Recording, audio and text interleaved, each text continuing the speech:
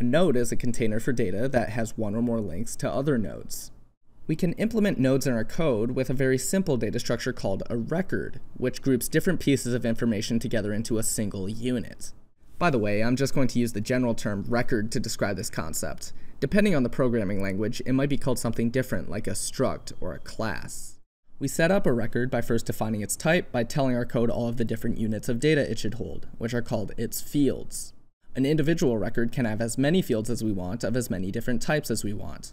Then we can use this record definition as a blueprint to create instances of the record, which are like copies of the blueprint that can store specific data in their fields.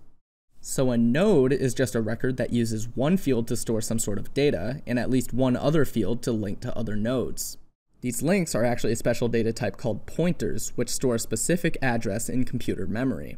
We can store the address of another node, which then effectively makes this field point to where that node is located. Then we can follow these pointers to traverse from node to node within the data structure.